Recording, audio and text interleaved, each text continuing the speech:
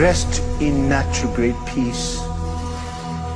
This exhausted mind, beaten helplessly by karma and neurotic thoughts, like the relentless fury of the pounding waves in the infinite ocean of samsara.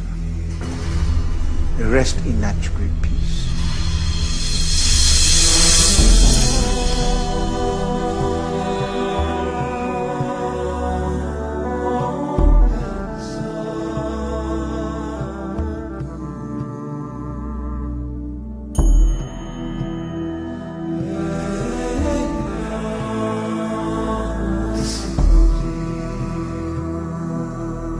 Rest in natural great peace.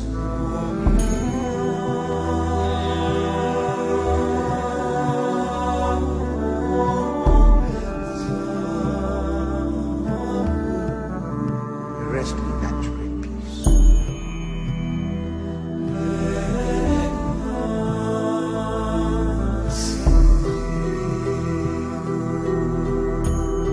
Well, sometimes it's wonderful when you really remember what the masters have done and taught. It immediately moves us.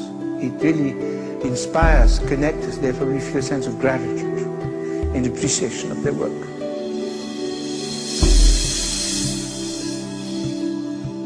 So, using Rinpoche in this wonderful poem, he says, "Rest in natural great peace. This exhausted mind, beaten helplessly by karma and neurotic thoughts, like the relentless fury of the pounding waves in the infinite ocean of samsara.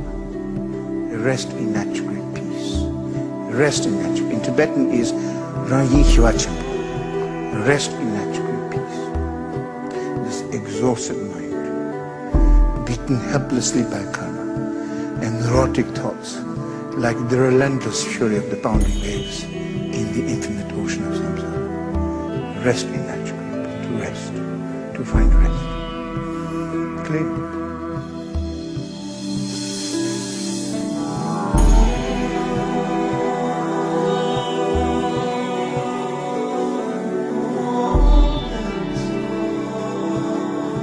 Just really that finding that rest, that comfort and ease, to let go and to naturally be.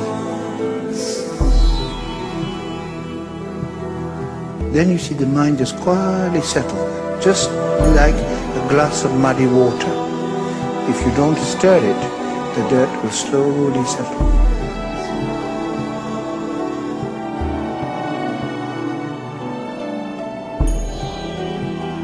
In the same manner, if you let the mind be in the spacious openness, slowly the confusion or the turbulence of thoughts and motion settles.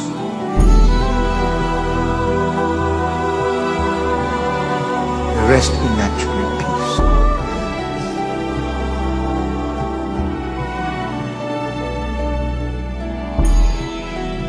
Rest in natural peace. This exhausted mind, beaten helplessly by karma and neurotic thoughts, like the relentless fury of the pounding waves in the infinite ocean of samsara. Rest in natural peace. To rest, to find rest. Clear?